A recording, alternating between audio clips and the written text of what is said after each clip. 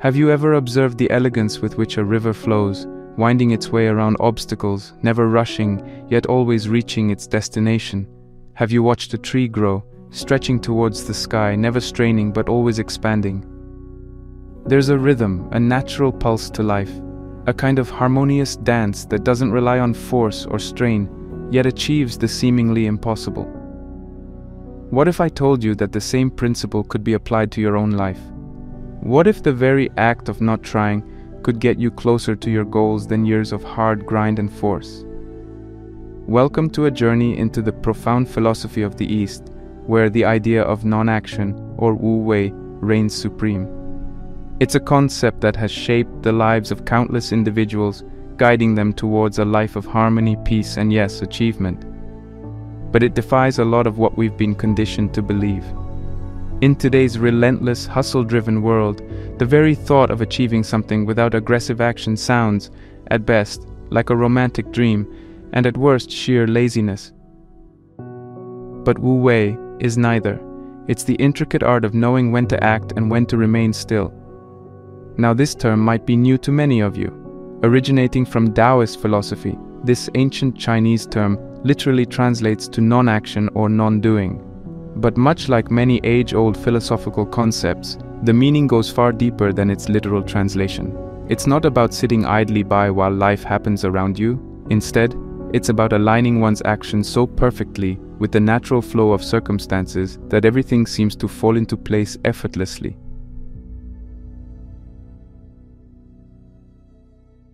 Imagine for a moment a martial artist, poised, balanced, waiting. When the opponent strikes, the artist doesn't exert unnecessary force. Instead, they channel the momentum, use the energy given to them, and move in harmony with the situation. That, in essence, is Wu Wei. It's the ability to recognize when to exert effort and when to let things unfold, trusting that the universe or the Tao is always in a natural state of balance. And here lies the paradox. In a world that champions the idea of more effort equals more results, the Taoist principle of Wu Wei suggests the opposite. Sometimes, it's in the space of non-action, in the pause, the breath, the waiting, that true power is realized. It's a counterintuitive thought, isn't it? That by trying less, we might achieve more. By letting go of our need to control every outcome, we might find that outcomes align more harmoniously with our desires. Consider for a moment the last time you tried to force a result. Maybe you were trying to convince someone of your viewpoint, or perhaps you were pushing hard for a work project to come to fruition in a specific way. How did that feel? Tense, exhausting, frustrating? Now recall a time where you set an intention, did your part, and then let things unfold. The difference in these two approaches is not just in the outcomes, but in the journey itself. It's worth noting that this isn't about advocating passivity. Quite the opposite. Wu Wei is deeply active. It requires acute awareness, keen observation, and a deep connection with one's environment and self. The key difference is where the action comes from, a place of force or a place of alignment. In this exploration we're about to embark on, I invite you to open your mind and heart to the wisdom of the East, to the lessons of the rivers, the trees, and the ancient sages who understood something profound about the universe.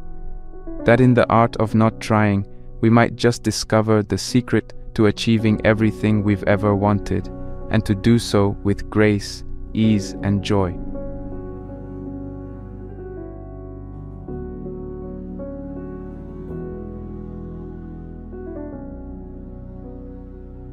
To truly grasp the depth of Wu Wei, we must first journey back in time, traversing the landscapes of ancient China, where atop misty mountains and within serene temples, the seeds of Daoism were sown. The concept of Wu Wei is not just a passing thought or a modern trend, it's a profound wisdom deeply embedded in the halls of Eastern philosophy. Daoism, or Taoism as it's sometimes referred to, is an ancient philosophical and spiritual tradition that has shaped Chinese culture for over 2 millennia. At its heart lies the Tao or Tao, often translated as the Way. However, much like Wu Wei, Dao is a term so vast and profound that it's somewhat elusive to direct translation. The Dao is described as the ultimate, the source, the underlying nature of all existence. It's both the beginning and the end, the path and the traveler, and it is in this cosmic dance of the Dao that the principle of Wu Wei finds its rhythm. The most revered text in Daoism, the Tao Te Ching, penned by the mysterious figure Lao Tzu, offers pearls of wisdom about this principle. Here's a taste from chapter 37 of the Tao Te Ching. The Tao never does anything, yet through it all things are done. If powerful men and women could remain centered in the Tao, all things would be in harmony. The paradoxical essence of this concept is palpable in these lines. The Tao, in its non-action, gives rise to all action. It's not the clanging, noisy efforts, but the silent, profound stillness that brings forth the universe's dance. When we align with the Tao, when we flow in harmony with the natural order, we can achieve more than when we swim against the current. But Daoism isn't the only Eastern philosophy that reveres the principles akin to Wu Wei. Journeying eastward from China, we touch the shores of Japan, where Zen Buddhism flourished. Zen, with its emphasis on meditation, mindfulness, and presence, echoes the sentiments of Wu Wei in its teachings. While Zen doesn't directly speak of non-action, it profoundly emphasizes the state of being over doing. Consider the Zen practice of shikantaza, or just sitting. It's a form of meditation where one isn't trying to do anything, think anything, or achieve anything. Instead, it's about simply being, observing, and existing. It's a radical act of pure presence, where the meditator is not seeking enlightenment, but is instead just being in the moment. This just being, while seemingly passive, is an intense form of active engagement with the present. Much like Wu Wei, it's about alignment, harmony, and merging with the flow.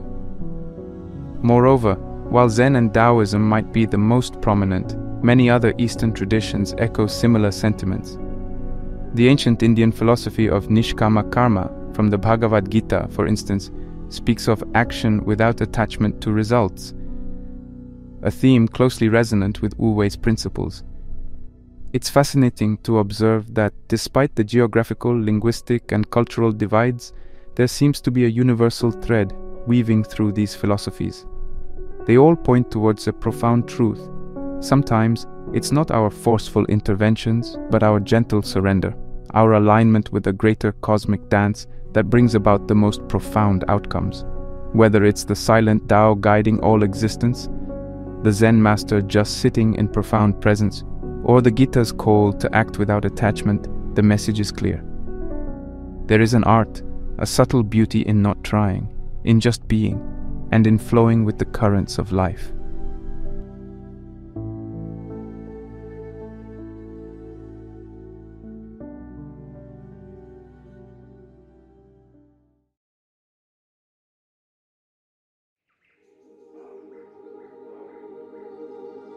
As we delve deeper into the philosophical waters of the East, the term Wu Wei rises as a lighthouse, guiding us towards understanding a distinctive approach to life.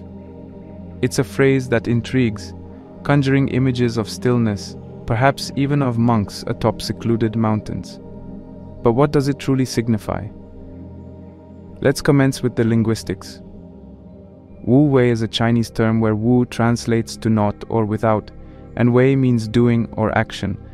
Together they frame the idea of non-action or non-doing. But herein lies a quandary. A superficial interpretation might suggest inertia, stagnation, or passive idleness. However, that would be a grievous misinterpretation of a profound philosophy that has been a guiding light for sages, rulers, and thinkers for centuries. This principle is akin to the elegance of a dancer lost in the performance, so engrossed in the moment that every move feels not like a calculated step but a natural extension of their being. It's the painter whose brush flows freely across the canvas, not directed by the conscious mind but guided by a spontaneous spirit. This idea is not about the absence of action but the purity of action. It's an act free from friction, free from the rigid structures of overthinking, planning, or forcing. To elucidate further, consider the flow of water.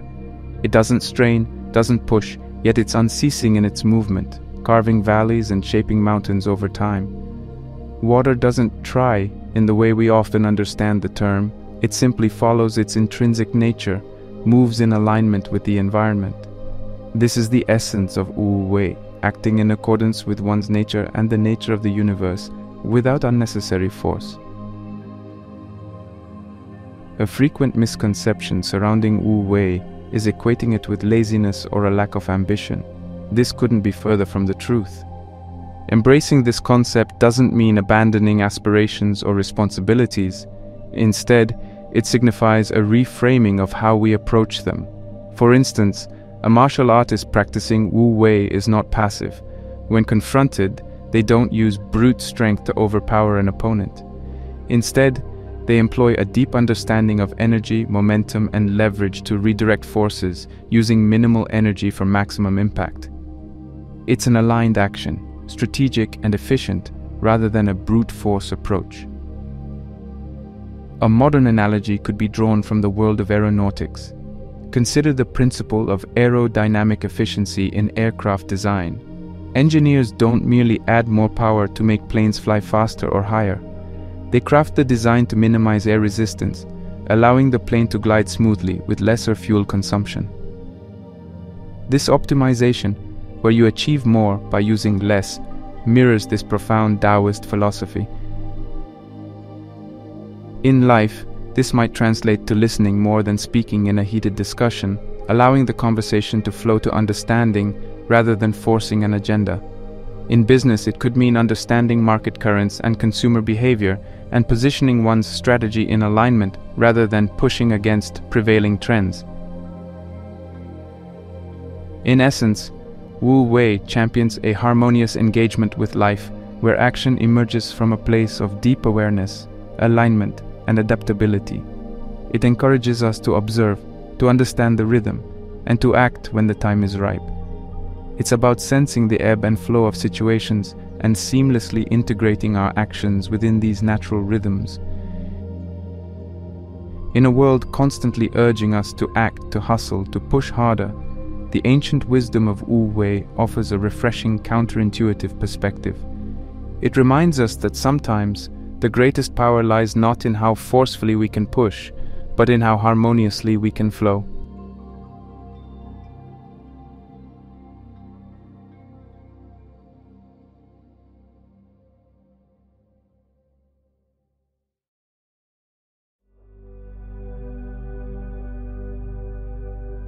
The natural world has always been a reservoir of wisdom, offering insights into life's deeper truths. For the sages of the East, especially Lao Tzu, one element stood out as an unparalleled teacher: water. This simple, unassuming substance, covering the majority of our blue planet, becomes a potent metaphor in the hands of the Taoist philosopher, providing us with profound insights into the essence of Wu Wei. In the Tao Te Ching, he articulates the philosophy of Wu Wei using the metaphor of water in numerous passages. One of the most notable mentions is, "Nothing in the world is as soft and yielding as water, yet for dissolving the hard and inflexible, nothing can surpass it." Water's nature is not to resist, not to challenge head-on, and certainly not to rush. Yet it's always persistent, always moving, always finding a way. Think of a meandering river. It doesn't take a straight path, nor does it force its way through obstacles. It carves its path patiently, molding the very landscape around it over time. Even when confronted with a rock or a mountain, water doesn't halt. It simply finds a way around, under, or over it. Such is the essence of Wu Wei, acting without unnecessary force, allowing things to unfold and gracefully navigating the path of least resistance. Lao Tzu's emphasis on water illustrates a crucial aspect of resilience. In contemporary understanding, resilience might be misconstrued as toughness or rigidity. But true resilience, as symbolized by water, is in its adaptability, its flexibility. Water takes the shape of any container it's put in, yet it retains its essence. It can be soft as a morning dewdrop or powerful as a tidal wave, adapting to its context without losing its core nature. Similarly, When we embody these principles in our lives, we develop a resilience that doesn't stem from mere stubbornness or grit, but from a deep understanding and alignment with the flow of life. When faced with adversity, rather than breaking under pressure or resisting change, we learn to adapt, evolve, and find new ways, just as water would. Every obstacle, much like the boulders in a stream, offers an opportunity, a chance to recalibrate, reassess, and find a new path. The rocks don't deter the water, they merely change its course. Similarly, in life, challenges and setbacks are inevitable. This philosophy, as encapsulated by the water metaphor, encourages us not to meet these challenges with brute force or denial, but with understanding and adaptability. Imagine being faced with a professional setback. Instead of resisting it or dwelling in despair, the principle of Wu Wei would have us assess the situation, understand its dynamics, and then act in a way that aligns with the present reality, all the while maintaining our broader vision. Much like water, the journey might take unexpected turns, but the destination remains in sight. But perhaps the most striking feature of water is its unassuming power. It nourishes, sustains, carves valleys, and erodes mountains. All this not through violent bursts, but through consistent, gentle action. In many ways, water embodies the paradox of Wu Wei, soft yet powerful, gentle yet persistent, flexible yet unyielding in its essence. Lao Tzu, in drawing parallels between water and Wu Wei, compels us to reconsider our notions of strength and success. In a world that often equates power with aggression and achievement with relentless pursuit, the water metaphor offers a counter-narrative. It speaks of a strength that is not loud but profound, of achievements not born out of strife, but out of harmonious alignment.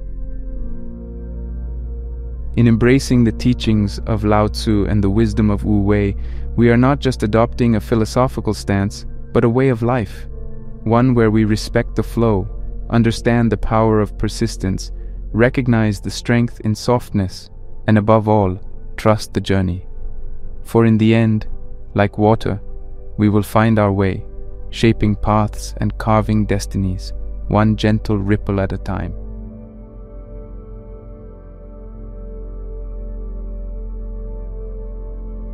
As we traverse the landscape of thought, from the whispering pines of ancient China to the bustling laboratories and lecture halls of 20th century psychology, there emerges a fascinating confluence. The wisdom of Wu Wei, as it meets modern psychological understanding, finds a vibrant echo in a term that's piqued the interest of thinkers, athletes, artists, and professionals alike: the flow state. Mihaly Csikszentmihalyi, a pioneering figure in positive psychology, introduced the concept of flow to the wider world through his groundbreaking research. He describes flow as a state of complete immersion in an activity, wherein an individual is so engrossed that everything else seems to fade away. Time appears to warp, self-consciousness diminishes, and all that matters is the task at hand. In Csikszentmihalyi's own words, flow is a state in which people are so involved in an activity that nothing else seems to matter. The experience itself is so enjoyable that people will do it even at great cost, for the sheer sake of doing it. At the heart of both Wu Wei and the flow state lies the concept of effortlessness, not in the sense of lack of exertion, but as a harmonious alignment that removes the sensation of strain. When one is in a flow state, there isn't a feeling of trying hard. Instead, actions and decisions arise spontaneously, guided by intuition and experience. This mirrors the teachings of Wu Wei, where actions are in alignment with the nature of the self and the universe, transcending the realm of forced effort. Present moment awareness is another common thread weaving through both philosophies. In the flow state, individuals are deeply anchored in the now. They aren't distracted by past regrets or future anxieties. Every ounce of their attention is riveted on the present task.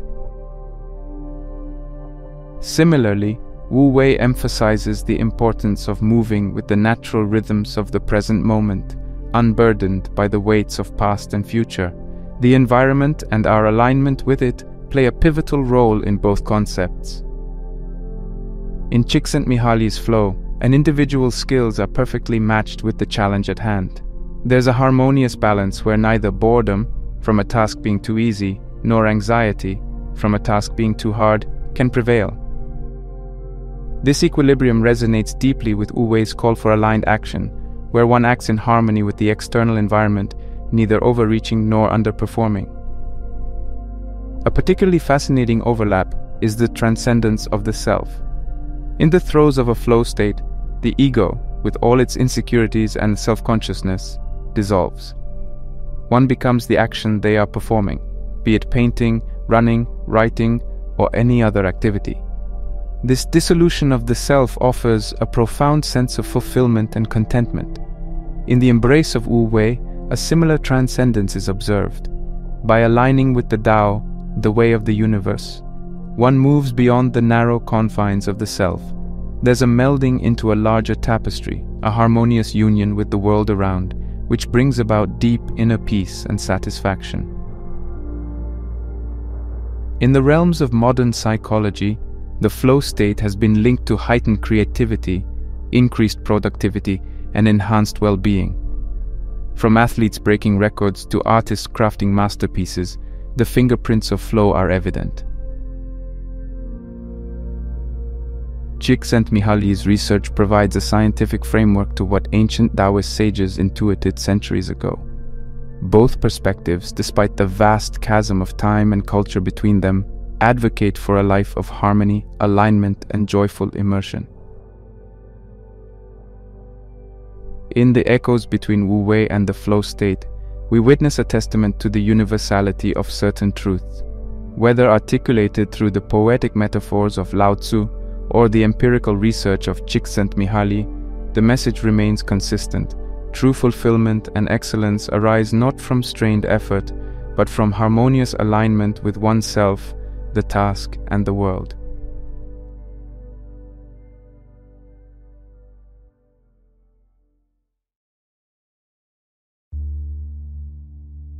In the vast mosaic of human civilizations, each culture has painted its unique strokes, shaped by geography, history, and collective aspirations.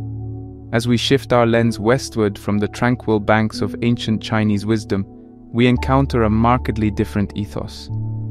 Here, the drumbeat of doing reverberates with unwavering intensity. But this tireless march, while propelling societies to dizzying heights, also casts long shadows of exhaustion and ennui. Let's dive into this dynamic, understanding its origins, its implications, and its challenges. From the towering skyscrapers that scrape the heavens to the unceasing hum of metropolises that never sleep, the Western world is a testament to human ambition. Historically, this part of the world has lionized the idea of action. The American dream, for instance, encapsulates this sentiment. With hard work, determination, and a bit of luck, anyone can climb the ladder of success. It's an ethos of manifest destiny, of conquering frontiers, both external and internal. Renaissance Europe saw a burst of creativity and exploration, celebrating human potential and individualism.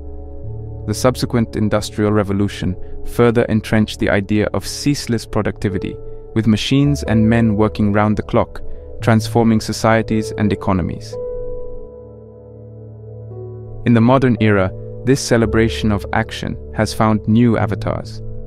The Silicon Valley startup culture, with its hustle hard mantra, the self-help industry's emphasis on goal setting and achievement, and even our social media landscapes that reward constant engagement, all echo the same message: to be is to do. But like Icarus, soaring ever higher on waxen wings, this relentless pursuit has its perils. The consequences are manifold, affecting individuals and societies at large. Once considered a fringe phenomenon, burnout is now recognized as a legitimate syndrome by health bodies like the World Health Organization. It's characterized by emotional exhaustion, cynicism, and reduced efficacy in work. This isn't merely tiredness, it's a profound depletion of the human spirit. The pressure to be always on, always performing, and always reaching for the next milestone has turned stress into a ubiquitous companion for many. Chronic stress, as numerous studies suggest, has debilitating effects on physical health, mental well-being, and overall life satisfaction. Ironically, the obsession with constant action often leads to inefficiency. The myth of multitasking, the inability to disconnect, and the erosion of deep, focused work means that while we might be busier than ever, we aren't necessarily more productive. The quality of output, creativity, and innovation often suffers in the relentless churn of activity. Amidst the endless hustle, there's a creeping sense of existential void. Many begin to question the purpose of their incessant efforts. Is it merely for material accumulation, social validation, or is there a deeper meaning to life that gets obscured in the blinding dust of constant movement? The Western emphasis on doing has undoubtedly led to remarkable advancements, innovations, and improvements in living standards. But as with all things, balance is crucial. The pendulum, which has swung towards relentless action, might need some recalibration. Eastern philosophies, with their emphasis on being, on harmony, and on aligned action, like the concept of Wu Wei we explored, offer a counterpoint. They invite a reconsideration of our relentless pursuit, suggesting that sometimes in letting go of forced effort, in tuning into the rhythms of nature and life, and in embracing stillness amidst the storm, we might find not just peace, but also a more profound, sustainable, and joyous productivity. As our world becomes ever more interconnected, there's an opportunity, a necessity even, to engage in a cross-cultural dialogue, to understand the strengths and limitations of different worldviews, and weave together a tapestry that draws from the best of both. In this synthesis, there's hope for a future where achievement and well-being walk hand in hand, where the rivers of action and introspection merge, leading us to shores of greater understanding and fulfillment.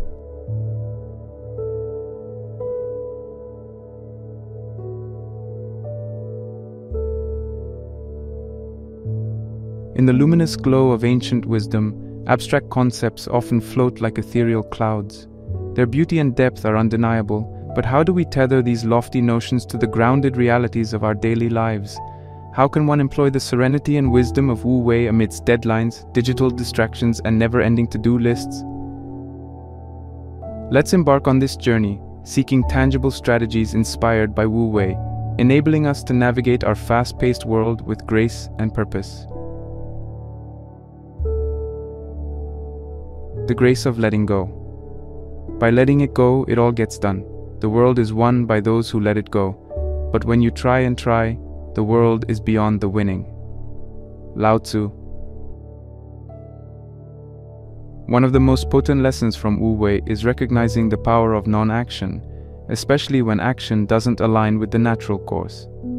In our everyday life, this can translate into understanding when to pause, step back, or even abandon a task.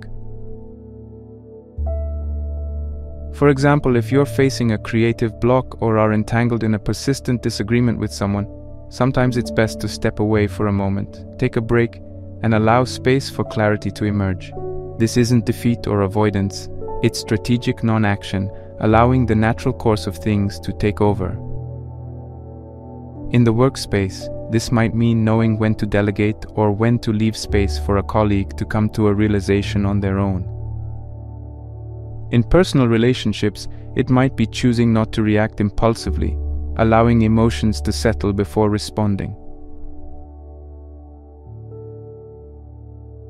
Cultivating patience. Nature does not hurry, yet everything is accomplished. Understanding the rhythm of life, trees don't sprout overnight. Seasons transition with an innate rhythm, and the cosmos moves in its time. Wu Wei teaches us that, like nature, our lives too have a rhythm. Embracing patience doesn't mean being passive or lackadaisical. It means acknowledging that not everything is within our immediate control. Whether you're awaiting the germination of a seed you've planted, the fruition of a project, or the evolution of a personal relationship, patience becomes a powerful ally. It provides the buffer against anxiety, the urge to interfere, or to hasten processes that naturally require time. In a practical sense, this could translate to not constantly checking for responses after sending an important email, giving space to new team members to adjust and align with company culture, or understanding that personal growth and learning have their own pace, distinct for each individual. The paradox of over-effort. Trying to control the future is like trying to take the master carpenter's place.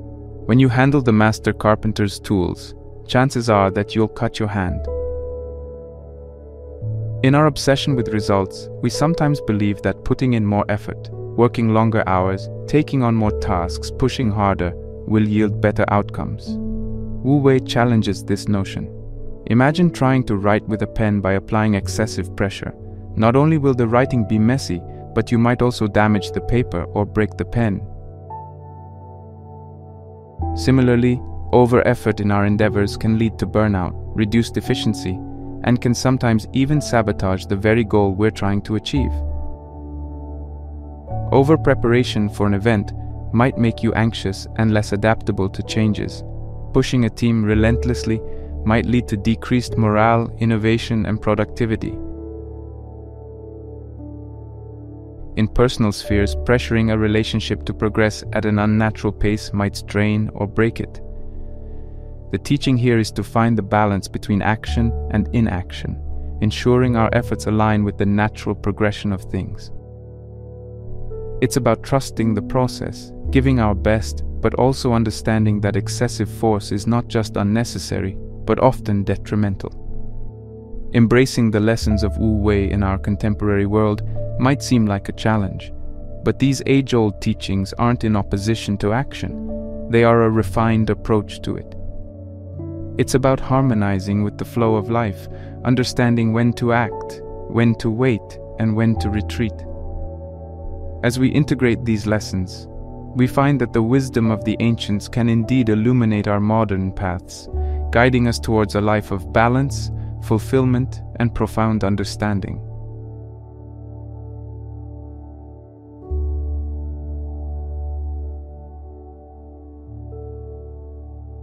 Across the tapestry of human experience, countless narratives showcase the principles of Wu Wei in action, even if the protagonists of these tales might not explicitly cite this Eastern philosophy.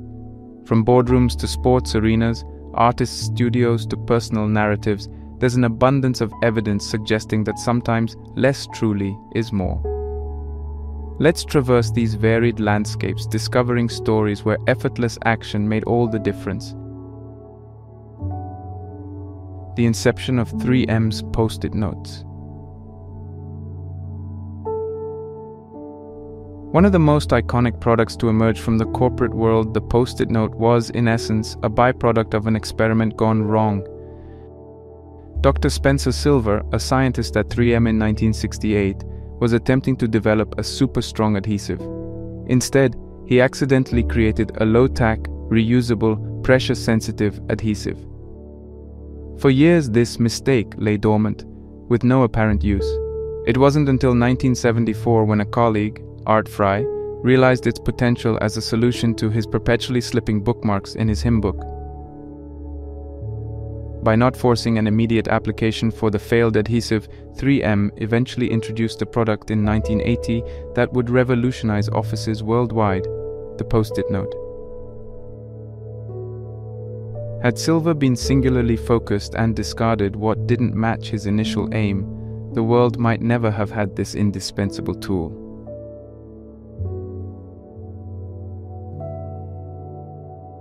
The Beatles' Let It Be.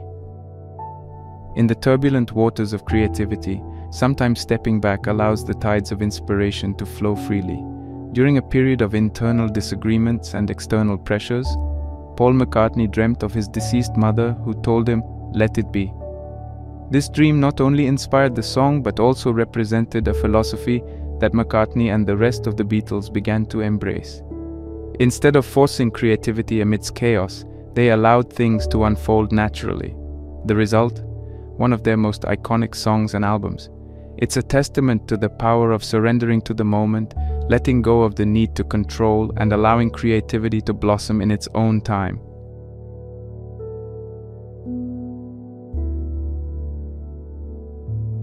Roger Bannister and the 4-Minute Mile. Before 1954, the notion of running a mile in less than 4 minutes was considered impossible, but Roger Bannister, a medical student and runner, approached the challenge with a different philosophy. While many athletes were increasing their training regimens, Bannister decreased his. He believed in quality over quantity, ensuring that each training session was purposeful and aligned. He did not force himself into excessive routines or succumb to overtraining. With a focused and minimalist approach, on May 6, 1954, Bannister did the unthinkable.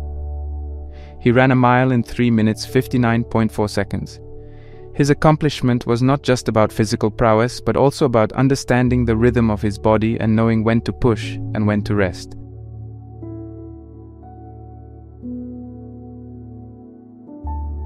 The story of Julia and the unplanned journey. Julia, a marketing professional, had meticulously planned a solo trip to Italy. Every hour was accounted for, every site to be visited listed. But on her second day, she lost her itinerary to a sudden gust of wind in Venice. With no internet access and a dead phone battery, she had a choice: panic or embrace the unexpected. Choosing the latter, she allowed the city to guide her. She meandered through alleys, discovered hidden courtyards, experienced impromptu opera performances, and forged friendships with the locals. The trip became not about seeing, but about experiencing. By not trying to control every moment, Julia found herself immersed in authentic experiences that no itinerary could have offered. It was an embodiment of Wu Wei, moving effortlessly with the flow of life. These stories, spanning different domains, echo a singular truth. There exists a magic in not forcing outcomes, in understanding when to act and when to yield. They highlight the harmony that arises when humans, despite their innate desire to control and predict, align themselves with the more organic, often serendipitous flow of existence. Whether in the throes of innovation, the swirl of creativity, the adrenaline of sports, or the unpredictability of personal journeys, the principles of Wu Wei shimmer through, teaching us timeless lessons about balance, patience, and the unparalleled beauty of letting things be.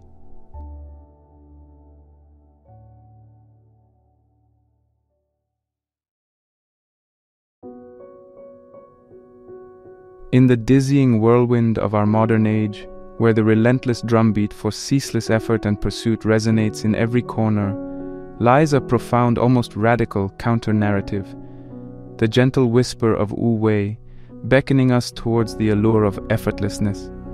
It feels almost audacious, this idea of non-doing, especially when set against the backdrop of a world that equates busyness with worth and hustle with success.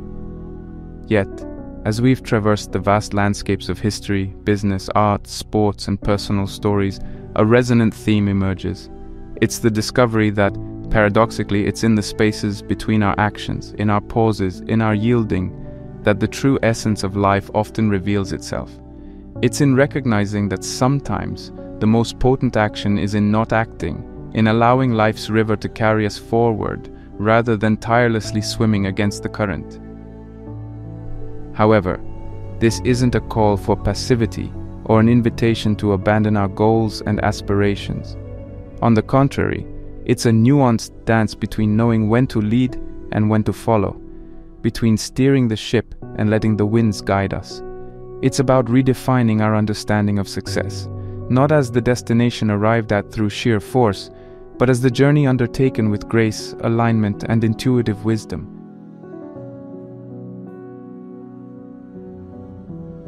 Yet this discourse would be incomplete without your voice. As we conclude this exploration, we extend an invitation to each of you to share your tales of serendipity, of moments when non-doing illuminated your path, of times when letting go led you to destinations you'd never envisioned, and more so, to experiment with the principles of Wu Wei in your daily endeavors. For in this collective sharing and mutual experimentation, we not only enrich our individual lives, but weave together a tapestry of experiences, painting a world where effortlessness isn't a luxury, but an exquisite art form we all have the privilege to practice. In embracing Wu Wei, perhaps we'll find that the most profound truths of life aren't shouted from mountaintops, but whispered in the silent corridors of understanding, waiting for those willing to listen, to discover. Let us embark on this journey together, carving paths illuminated by the gentle glow of effortless action, and in doing so, redefine the contours of a life well lived.